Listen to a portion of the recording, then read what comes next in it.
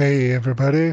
So I have tried to build a generalizable in context goal solver or solution generator system. You just give it a simple goal and it uses Monte Carlo tree search and self-reflection and some other interesting strategies to actually produce the best results. This particular one has a two-stage elimination process. We generate stage one rubrics, and only the solutions which pass stage one goes to stage two rubrics, because it's very difficult actually to for general tasks, especially for like idea generation or things like that, to get model to actually score these in a variety of ways. Usually the scoring ends up being pretty um, uniform. So by creating two-stage rubric solutions, I tried to break away from that. But even then, some stagnation can happen. I'm still working on to adjust this, but I wanted to share this with you so that maybe you'll have some better ideas on improving it. By the way, the code files for this will be available at my Patreon, and the link will be in the comment and description, depending on where you're watching this from. So we are plotting the progress of this in real time, but in essence, when this system runs, we generate two rubrics, stage one rubrics and stage two rubrics. Stage one rubrics are more crude. They assign a lot of points. If we actually take a look, here are the rubric stage one stage settings. So stage one allocates a total of 70 points out of a 100, but it breaks those down into 10 chunks, and we set a minimum score to pass stage one. If you look at this, is AI generated. So stage one rubrics include, for example, 7 rubrics, 10 points, and each of those 10 points are distributed according to this rule. And then same for rubric two. The goal here that we set it to for the AI is to list 5 totally unique and useful suggestions for a new simple software as a service using LLMs. And if you ever tried something like this kind of suggestion, ideation getting or brainstorming is very difficult with AI. So I wanted to automate that with this Monte Carlo tree search system. So we allocate 70 points to stage one, and stage two gets increments, meaning the remaining 30 points will be allocated in 1 point chunks. If you look at stage two rubrics, the AI has created a total of 30 rubrics. Each one is worth 1 point. For example, brand storytelling and marketing appeal would give this 1 point. So stage two is divided into much smaller chunks. So in essence, we create these rubrics, and then we uh, generate a bunch of solutions, and we first test it with rubric one. These solutions are generated with a Monte Carlo tree search, and you can adjust its parameters here. You can set how many total nodes to explore. Here, parallel branches are 5, and per branch expansion, the children for per branch is 4. So in each iteration, we'll actually be exploring 20 different alternatives, 20 solutions. See, the PUG score is how much exploration versus exploitation is going to take place. The higher the score, the more random exploration the system does. The lower the score, the more of the good ideas that it has been already generated. That's it focuses on that. We also have hybridization. We try to combine the best solutions every, I believe, 20 nodes here. Stagnation check, we also check for stagnation and try to perturb the system with a prompt to jolt it out of stagnation. We also have a reflection frequency where the model reflects on this current status and actually creates a plan for the future. So all of these parts can be improved. And we also keep top performance as an example. And we keep 3 reflections per as an example in the prompts. Yeah, and our target quality threshold is 90%. So this progress will end once it reaches 90%.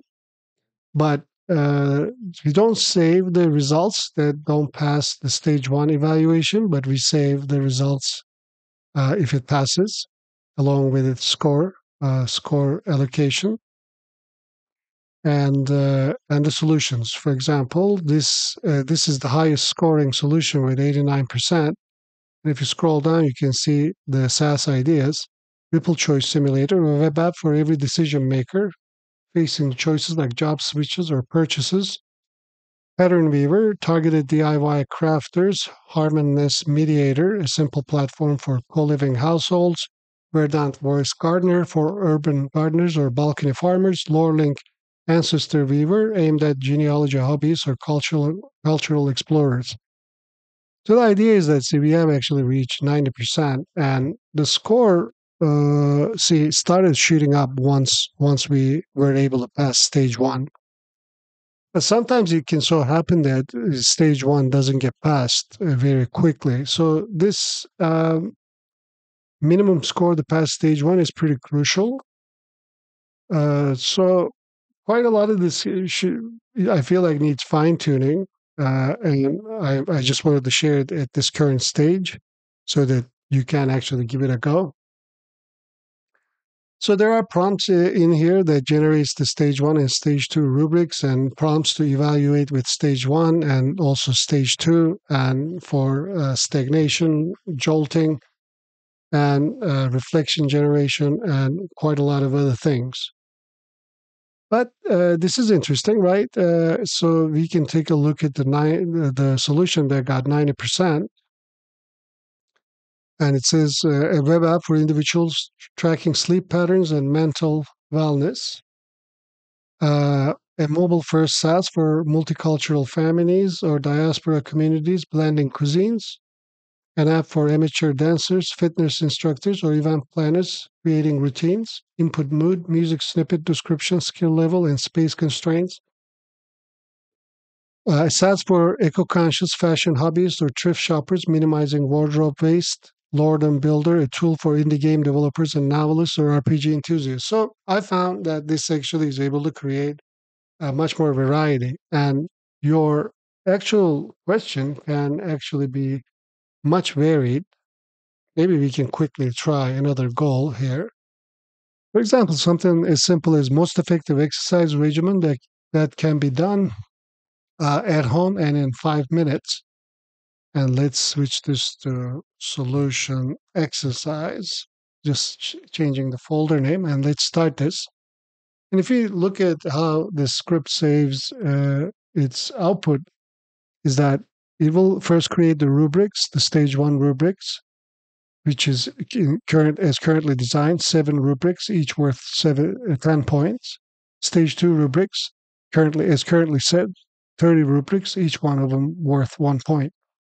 If you wanted less many rubrics for stage two, then you can increase this increment. For example, you can make it 2. If you were to make it 2, then there will be 15 rubrics to be considered for stage two. And then every 2 nodes, so when the tree branches out, when it reaches every second node, then it creates a reflection. See here at node 2 and here at node 4. I feel like the reflection creation can be improved by improving the prompt. We start saving the progress plot for all solutions, but we don't save solutions that don't pass stage one. And also, we don't update this right side of the graph. And here we have the total quality score distribution, which got really clustered after stage one was passed. This is the progress of our second run, by the way, the exercise regimen run. Anyway, when the rubrics pass this stage one, then they get incorporated into the Monte Carlo tree search, and then those solutions are saved. At the end, you end up getting quite a lot of solutions. Each one of these solutions contains 5. Well, for the first one, 5 a list of five SAS ideas. But of course, with the exercise, we are going to get a different response here. 5 minute full body HIIT, high intensity interval training, for example. And the rubrics for that, it has changed, of course. For example, in stage one, we're looking at effectiveness in delivering measurable health outcomes, for example. And I believe you can see the progress here. And I believe this run will have concluded yet because we already reached our best solution, which is rated at 93%, because it passed our threshold of 90. So this is how it works. Take a look. This is very interesting. I wanted to use Monte Carlo research and see what I can come up with. I think this is a good start, and I hope you like it, and I hope you will be able to make it your own and create something useful out of it. Thank you for watching, and remember that the uh, project files for this will be available at my Patreon. The link will be in the comment in the description. And as a paying patron, you will have access to over 500 large language model apps that I've built over the last 2 years. Also, you'll have access to exclusive videos and weekly meetings. And I also offer consulting membership. If you're interested in talking with me, if you need help with your applications, take a look at that membership tier as well at my Patreon. Thank you for watching.